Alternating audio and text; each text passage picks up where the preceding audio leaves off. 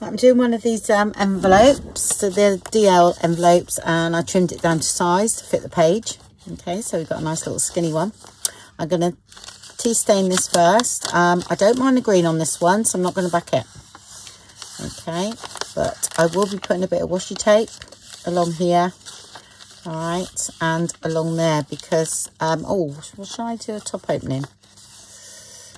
I think I will. What I'll do a top opening one, so I'm going to trim that off now. Not the side, or do I? Yeah, top opening, because I've got this, going to have this as a little pocket as well. Might as well utilise that. So just take a sliver off, because I know it fits, because I already sort of matched it up. It's there. And I will put a circle hole here. One, can't even see it, sorry. 1.5, that one.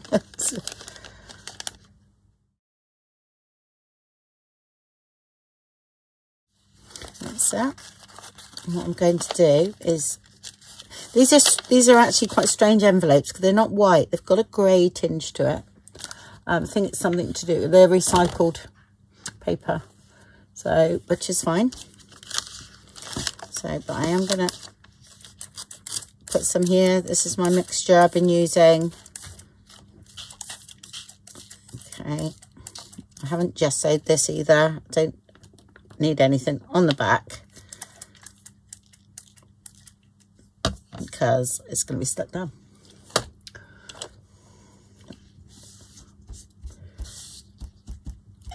Okay, and I will leave that dry while I go for my lunch. Right, so it's nice and dry. Okay, like that. That's great. Right, I'm going to do a little bit of stamping actually. I'm going to use, all right, a bit of twisted citron, and that one I want to keep it light, so I think I'm going to use a sort of bluey napkin. So yeah, no, that's fine. I'm going to stamp the Tim Holtz one of his outline ones. I have it here somewhere. That's that one there. Get right. It's called Flora Outlines CMS 430. Okay, and it's one of those. I think, no, I'll keep that one on because it's already on there. That's fine. Okay. So I'm going to just sort of randomly do that and then over the top. I think that's everything. Oh, did I forget that? There we go. Okay, and I'll start down here because it's going to be heavier. Okay, but I'm going to slightly mix the water.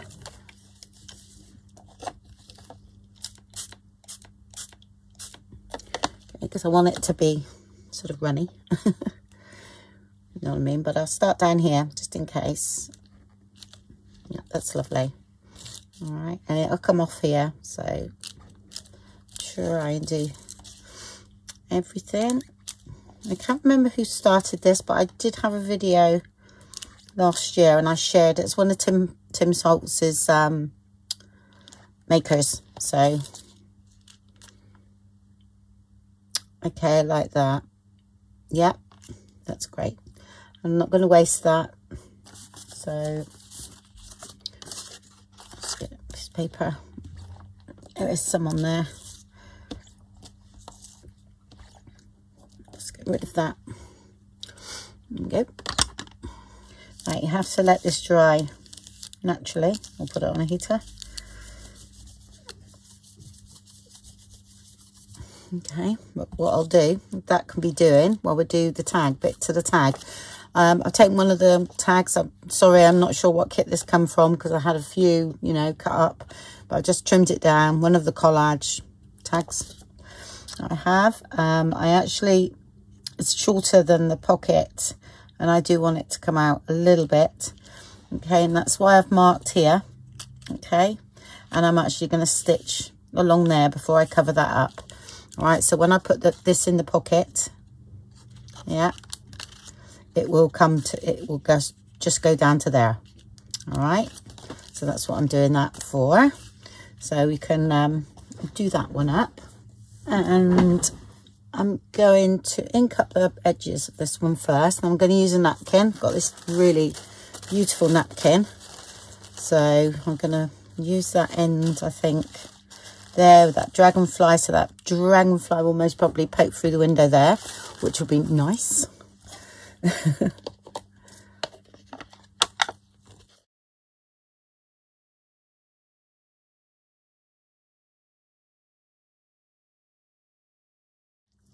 I don't mind all that getting on the back. I'm fine with that. So I think I'll use Collage medium for quickness.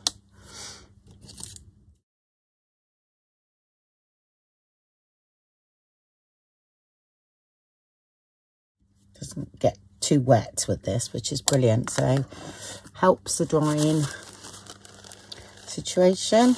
All right.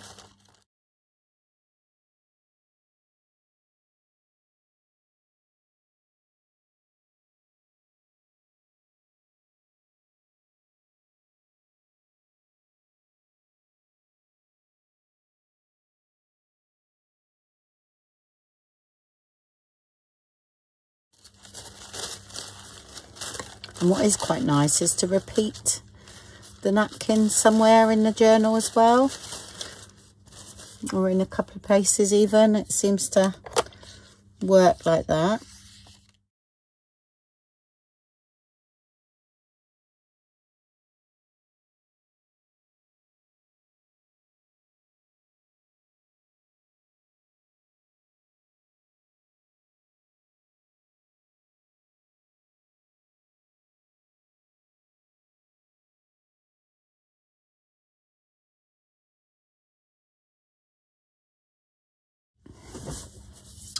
Okay, so that's nice and dry, and then I'm not keen on the texture.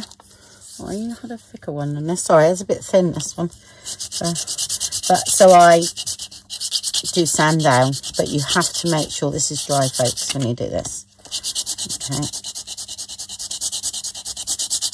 Or else you'll end up.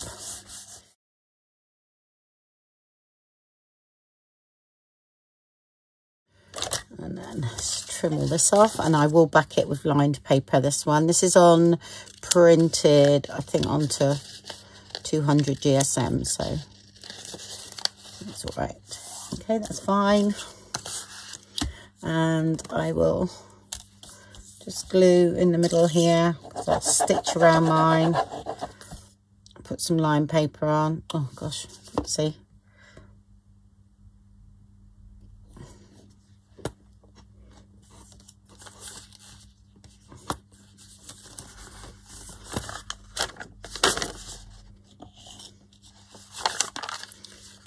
Turn it around.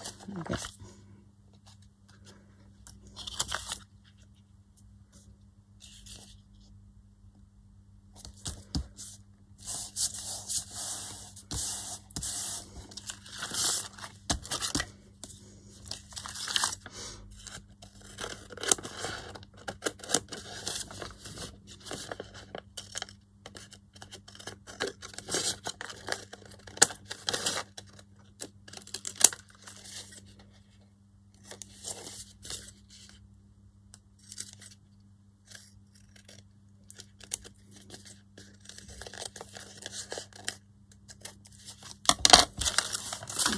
And stitch around that.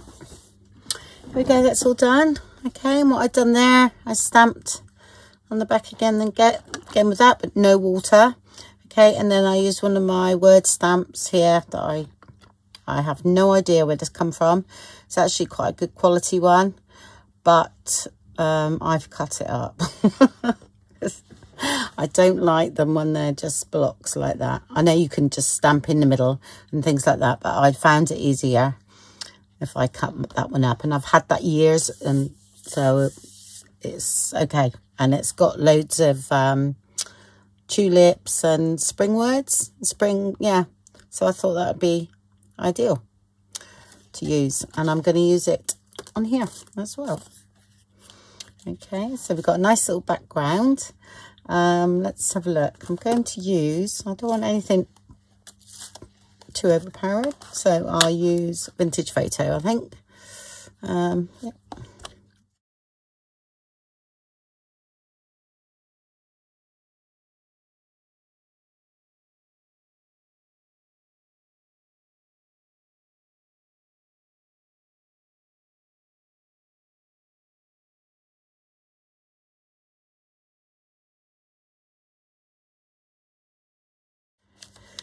Okay, right, let's go and put that stitch on here. I'm going to stitch around there and stitch around the envelope a minute, okay? And then we'll see. So I can do that in a minute. Just put that in there. Yep, that's perfect now. I just wanted that to poke through.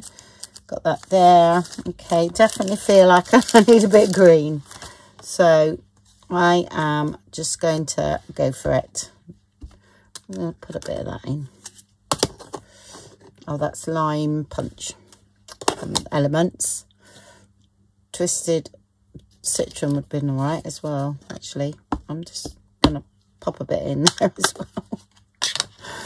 Mix them together. They're all water-based, so that's fine. Right, let's start down here, see what it looks like, okay, because we know we're covering that up. Yeah. Okay, nice.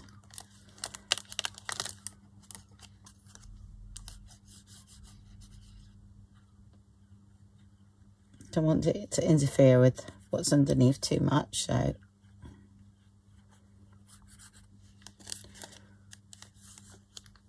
that's cool. Maybe a bit in there. It won't affect the text because we use permanent, but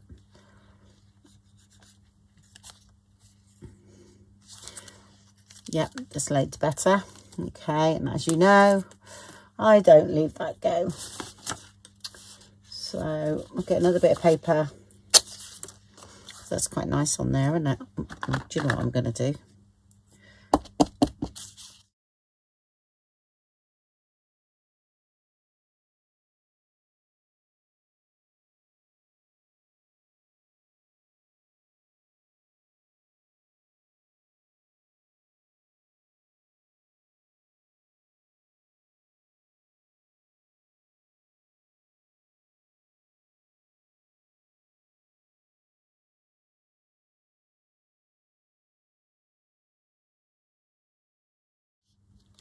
Okay, while that's drying, I'm going to work on the bottom. Yeah, I'm going to use a bit of this because it was left over from something, and I have used it in the envelope because I cut it down. I've done, and this was original gel print, so I'm going to glue that on now.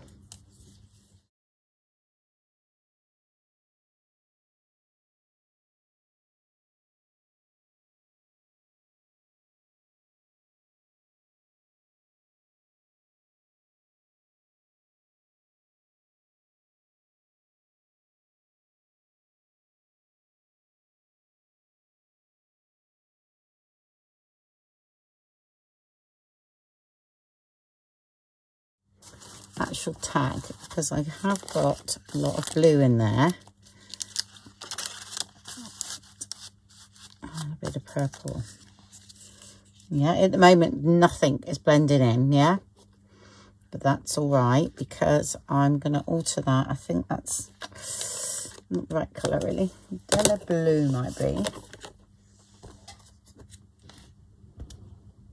Ooh, no. Right, so dry cloth a minute.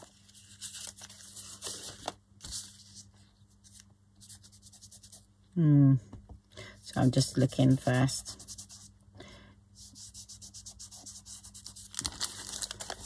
Definitely too blue. I think too blue. How can you be too blue?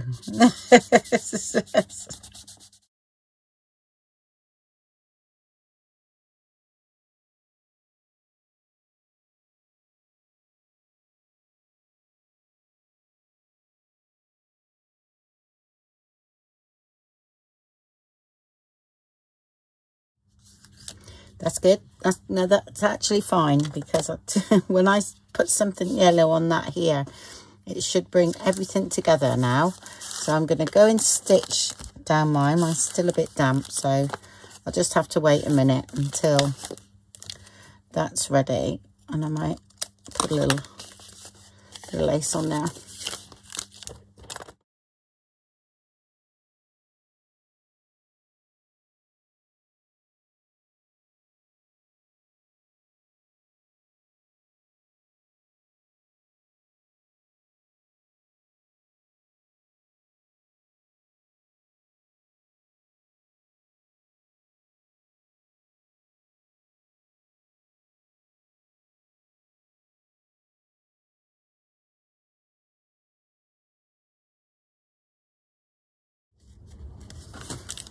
I need a bit of purple, don't I? But I don't want it to be too heavy, so that's why I'm leaving it. But I think we'll be all right, because that's in there.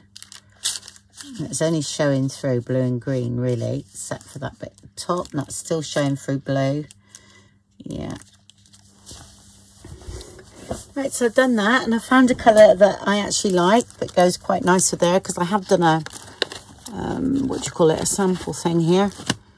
And it's either mulberry, but I checked the mulberry and see it's in between that one there, yeah, and that one. But that violet chalk, I just done a bit down here and it was perfect. So what do I know? I might have done it the wrong way round when I done the samples, because this to me seems perfect. Just got a bit purple in, so I'm gonna do, I've just tried a bit down here, and I'll try a bit over here. Okay, just a little bit like that. That's all. Put a bit there and a tiny bit, just a touch there. All right, let's put that tag in.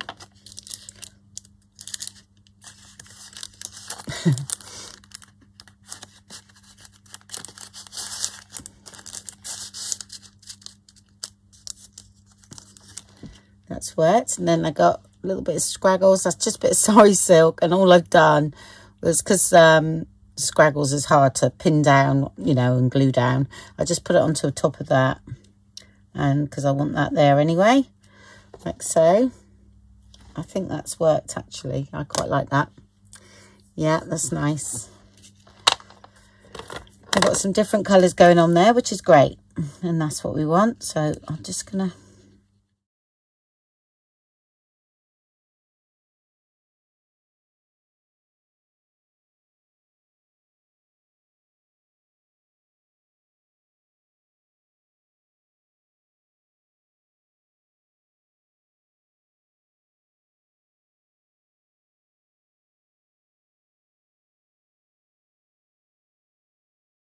keep it. And what did I get this? I have no idea. Oh, I know. This is a tiny bit of stitching come off the edge of a sari silk. So I had one side stitched and the other side not. So I am going to use a bit of that up the top there.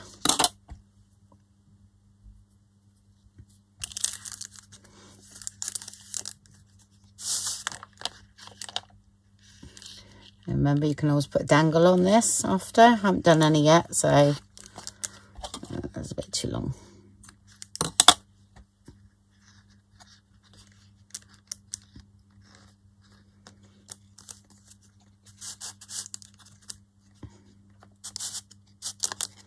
And that goes in there.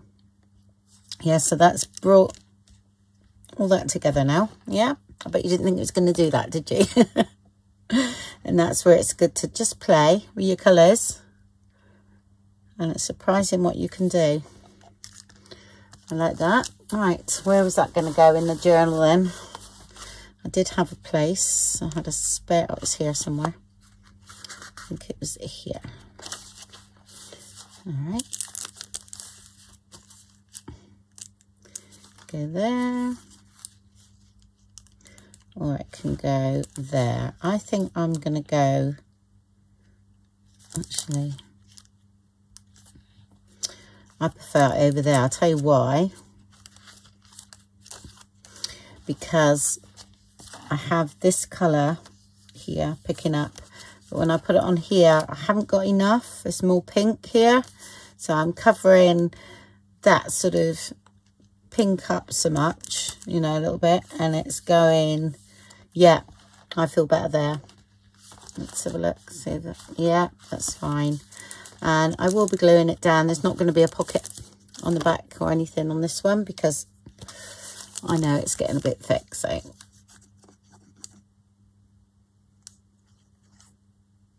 Right, make sure I go over the stitching, or else it will lift in that area. And again, go over the stitching.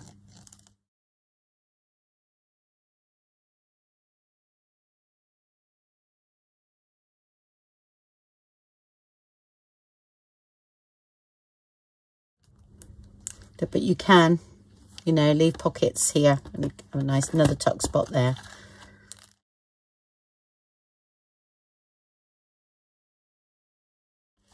Okay, I was thinking of a little butterfly. I'm gonna have a pocket there. I think that's enough. I might put that butterfly up there actually.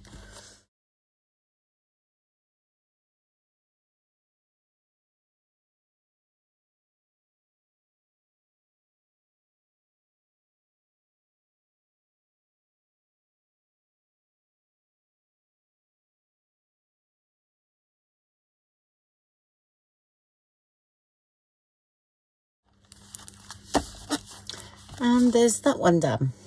Okay, I'm not saying I might add something there, but I actually quite like the way that's looking because of this behind it. It looks nice, so it doesn't really need anything else. No, and I quite like the way that's all coming together there. It's nice. Just I haven't got any, I've got pink on there. Got one of those. They always come in handy. That's the other way around. So that's bringing a bit of the pink in from the other page there. And another little ticket, you know, of course, would be going in there, but I haven't done anything like that yet. Or I haven't looked. I mean, I've got loads of things that would go in there, but I just haven't looked yet, so I shall leave that. Oh, sorry, I'm yawning. Oops. Oh, a minute, I've got more here.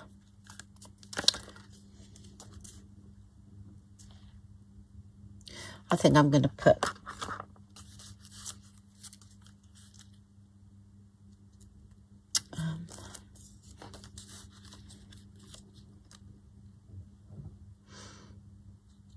I'm quite liking that actually.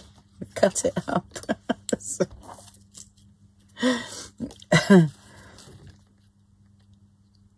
Just do that for a minute.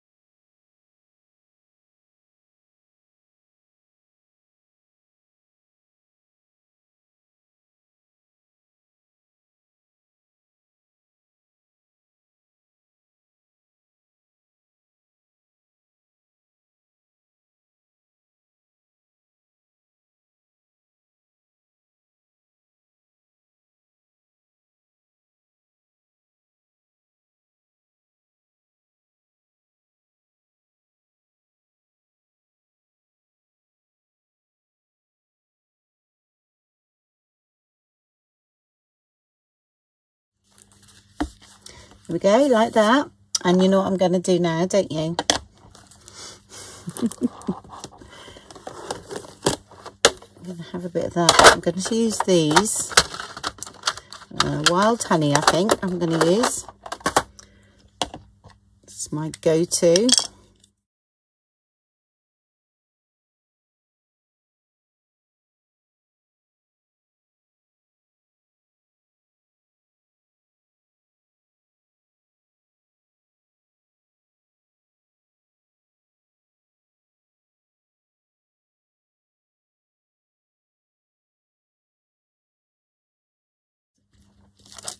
As it's only, you know, it's only a background, so there's not a lot left on here, but just to add a bit of interest to the page.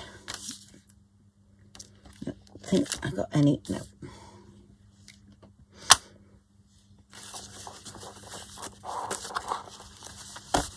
And there we go. Okay, so you can see how that's all blended in now, can't you? Because that was quite a strong colour, the tag, to what we done on here. And then adding that, and then adding a bit of colour, the blue, it just made it all work. Yeah. So I just need another little tag in there when I find one. Okay, we shall see on the end what I've chosen for that. Okay. Yeah, so that's that little envelope done. Okay, I hope you enjoyed that little one. And thank you very much for watching, and I'll speak to you later.